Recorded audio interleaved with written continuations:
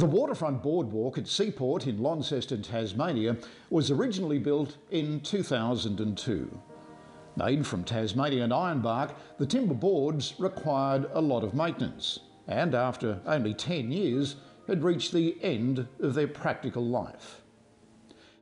With the timber so badly deteriorated, the City of Launceston decided it needed to find a more durable material which could handle the harsh environment.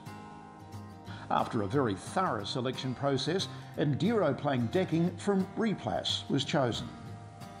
This innovative recycled plastic decking looks good, is sustainable and will last for more than 40 years with virtually no maintenance.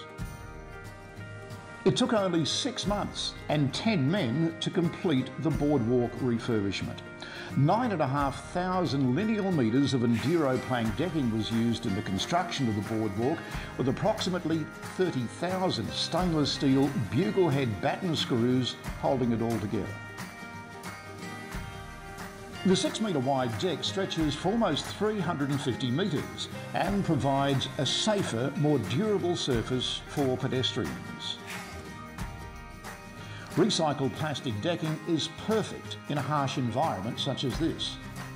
As it's resistant to moisture and microorganisms, it'll cope with rain, snow, heat and salt water with ease. This has been a fantastic project to be a part of.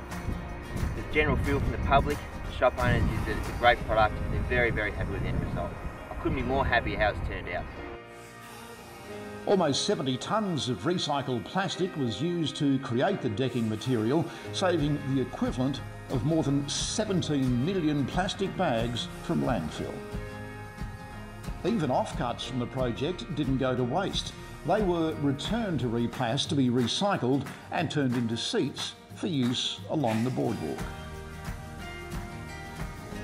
The deteriorated timber decking has been transformed into an attractive and long-lasting boardwalk which business owners and residents will enjoy for many years to come.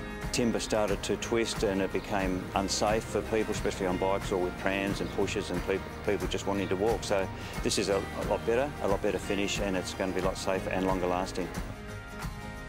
Once a high maintenance liability, the waterfront deck is now a stunning asset to the Launceston City Council and the many visitors to the busy and vibrant Seaport area.